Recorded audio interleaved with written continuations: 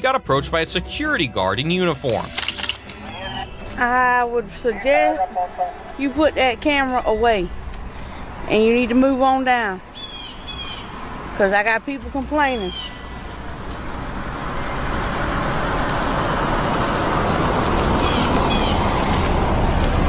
Sir, I need you to move off the premises or I'm gonna have to call somebody. You cannot be on the premises. Videotape. Sir, I need for you to leave off the property now,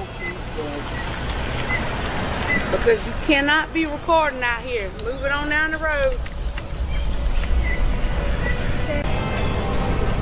Sir, you got to cut that camera off. What do you say you're doing? You got to cut that camera off now.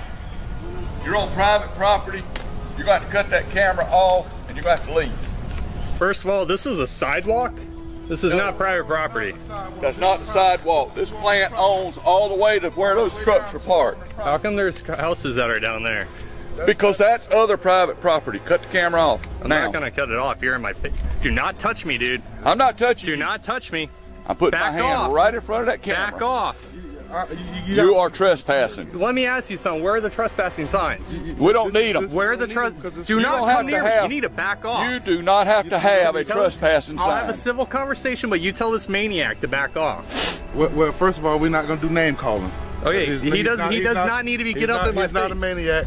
He's not a man. But you cannot record here because this is private property. Police are on the way. Can you please show me where the trespassing? We don't have to show you. South Carolina says private property is private property. We do not have to. In South Carolina, a person is saying that just because, not just who owns it.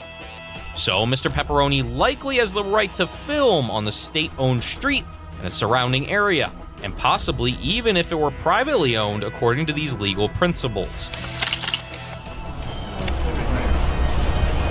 How you doing? I'd like to know why I've been threatened with trespass when I'm on public property. You shouldn't have been. I apologize. Could I show you something? Sure. Thank you. I was trying to explain to these guys, first of all, let me point out that short guy with the blue pants and the gray shirt. He threatened me multiple times and got in my face. No. Nobody threatened you. Y'all go on. Y'all go on. Nobody threatened you. Y'all go do your job. Come check this out. Go on. We got the police coming. It's okay. This guy's being reasonable. He's willing to listen to. As long as you're over here, and I'll keep them over there.